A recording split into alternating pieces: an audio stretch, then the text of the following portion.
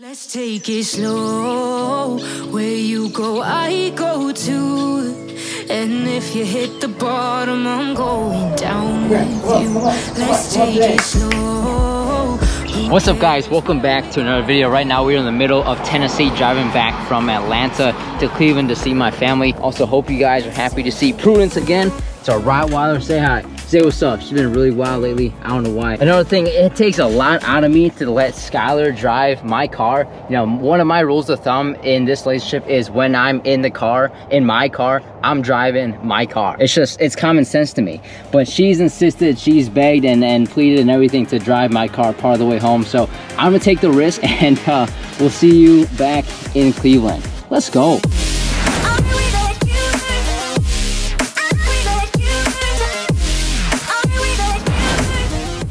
It is the next morning, guys. Quick stop at the rest area on the way home. I stopped overnight at my girlfriend's family's house who live about 2 hours away from me. I just saw Amish people hop in a 2022 Jeep Wrangler. I'm not even joking. Is that like legal? Well, it's legal obviously, but is that like against their culture or whatever they believe? I gotta read up on my Amish culture and what they believe in, because last time I checked, they don't hop in Jeep Wranglers. All right, so let's go home. My dad and my little sister Emily have no idea that I'm coming home. My mom and my other sister Dana do. My dad is home right now. Emily is at school right now, so let's go home and surprise my dad. He should be very surprised because he has absolutely no idea. So I'll see you at home.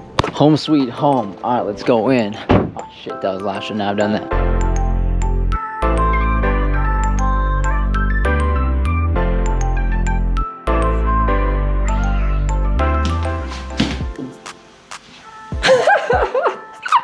What's up, big fella?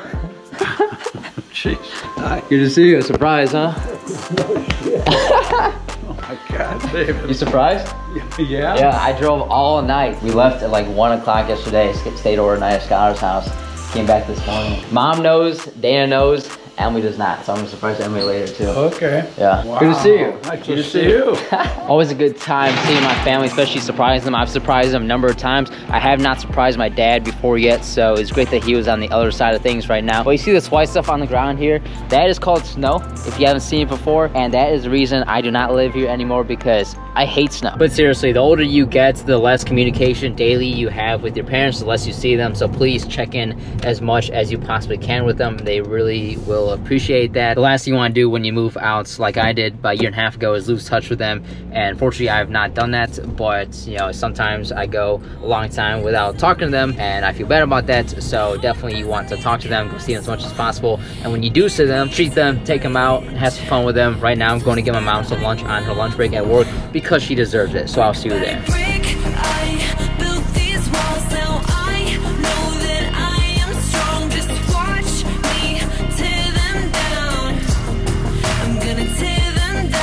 I'm chilling at Emily's school right now, gonna pick her up. Usually my dad picks her up from school, but I'm gonna pick her up today to surprise her. So she has no idea either, so she should be pretty shocked. What? How are you? Oh my God. Hey, that's not your sweatshirt. I know it's a boy sweatshirt. Hey, get rid of that right now. Stop. How was school? You excited? It was good. You surprised to see me? I was on a field trip. What the go. heck? Good to see you, Emily. So that's an ugly sweatshirt. I know it's not yours. How was school?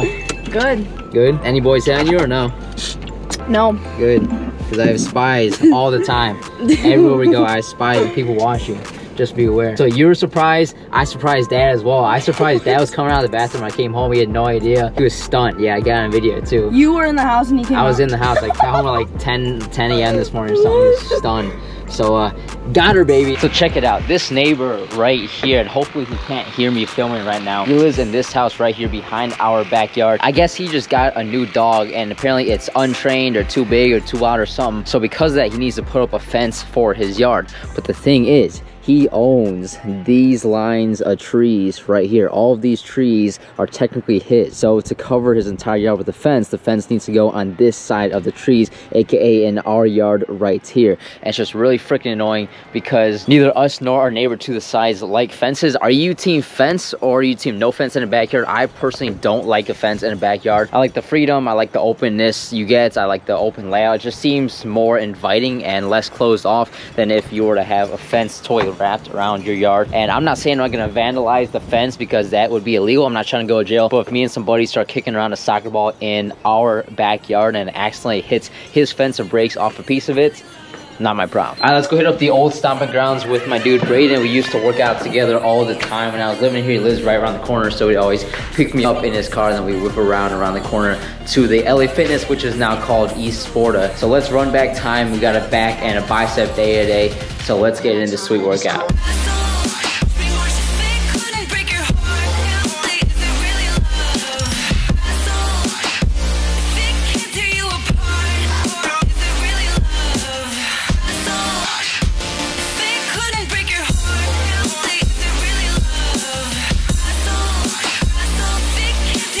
So I've essentially had the same haircut for half a decade, a long time. Like I get the sides always short and tight, same with the back. The front I push back and over, and the back I push forward with a piece of it hanging over the side of my head. And right now it is time to change it up. I'm about to go get a haircut right now, and I'm gonna come out a totally different person finally. So check it out. Hold on, there's a little dirt on my screen. First of all, let me get that.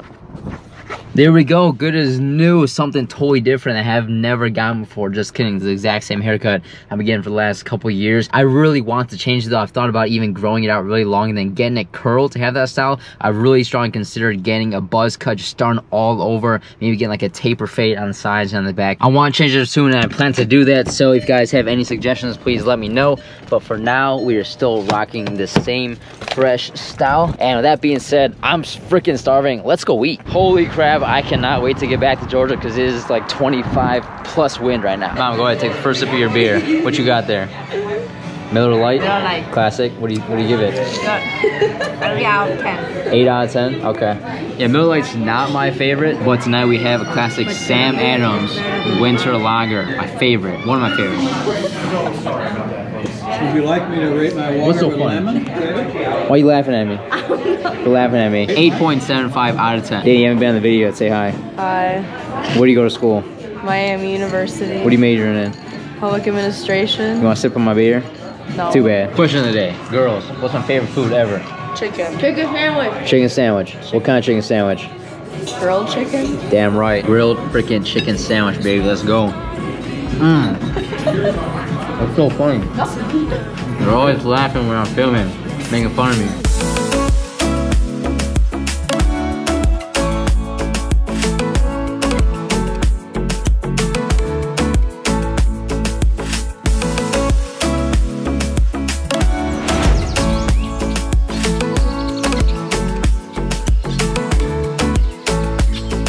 This video is going up on the Monday before Thanksgiving, so happy Thanksgiving from me and my family to you and yours. Please remember the true meaning. Be very grateful for everything that you have, especially all the small things, not just the one day of Thanksgiving a year. You should be grateful every single day you wake up and you breathe the fresh air and you have a roof over your head and food on the table and water to drink. You should be very, very grateful for everything that you have. And the older I get, the more grateful I become, and the more I mature and develop and go about life by myself and just trying to figure out what the hell I'm doing, the more I realize how truly blessed I am. I have an amazing family. They're so loving. I have amazing friends. I have a good job. I'm fit. I'm healthy. I have the ability to travel around to a bunch of different places, and not many people have that luxury. So I truly am grateful for everything that I have, and I don't think I express it enough to my family, my friends, and me personally. I always want to remind myself that, David, you are so set about everything compared to the average person. Always think about people below you, never think about people above you, because if you think about people who have more than you, you're always gonna be in a competition with them and you're never actually gonna be happy. So have a fantastic Thanksgiving with your family. Eat a shit ton of turkey, drink a ton of beer for football, and celebrate it as however you please. But if you made it to the very end of this video, I appreciate you so much. If you enjoyed it, make sure you drop me a thumbs up. Also subscribe to my channel because I drop a new video every single Monday that you don't want to miss. See you next Monday.